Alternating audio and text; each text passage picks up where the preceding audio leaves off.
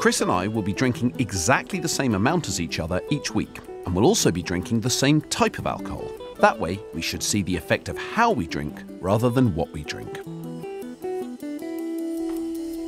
So the reason I've chosen vodka is because I don't think I can drink 10.5 pints in an evening. Nor do I. Now, the scientists we spoke to design the test said, if we can start with 3 shots, that's you done, that's me started, and then I can do the rest with mixers. So that's the plan. All right? Good. All right, well. How are you feeling about this? You looking forward to this? I don't often get to drink with you. No, it's nice. It's nice fun. to catch up. Cheers.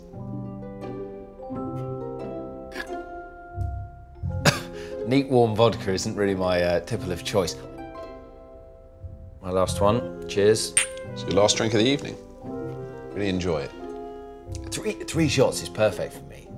That's, for me, a very nice sociable amount. There you go. Can you feel it? Yeah, I feel great.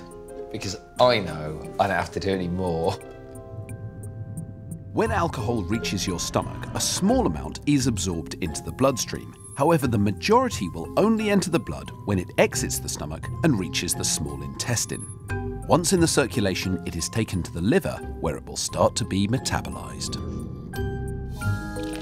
We know how alcohol is broken down and absorbed by the body, but we still don't really know why we get hangovers. Lots of us think it's because alcohol makes us dehydrated. So I've got an idea. So here's what we're going to do this evening. You are going to drink the same amount of liquid as me. You're going to drink, for every vodka and orange I have, you're going to have an orange topped up with a shot of water. So through the evening and all through the night, we're going to collect our urine, and I reckon we'll pee exactly the same amount. Okay. How are we going to collect the urine? Oh, well. Funny you should ask. Funny you should ask. We're going to use these. Something we can resolve even faster is the impact of how we drink on our hearts.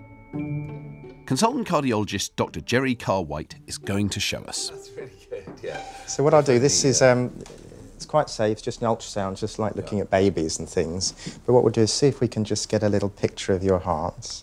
This is remarkable. Alcohol dilates the blood vessels near the skin.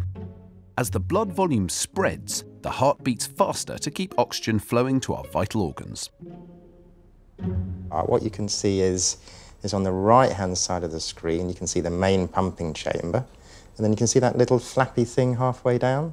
Yeah, the thing flapping there, the white flap. So that's one of the heart valves.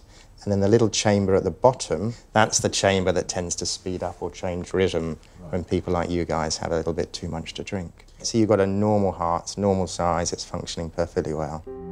That's probably because Chris finished his 3 units over 2 hours ago. As the liver can process 1 to 2 units of alcohol an hour, he'll be almost sober again by now.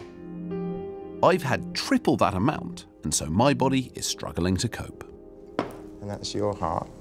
But I don't know if you can see.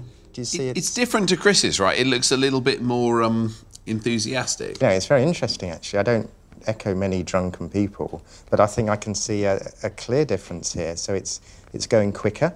The actual electrics are normal. It hasn't changed rhythm. It's certainly pumping a lot more vigorously than your brother. So I think even at this stage, we can see a clear difference in what's happening. And why is it pumping harder then?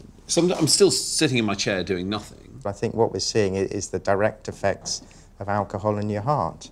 It's increasing the amount of blood the heart's trying to pump out. It's probably putting your blood pressure up a little bit, and it's making the heart go quicker.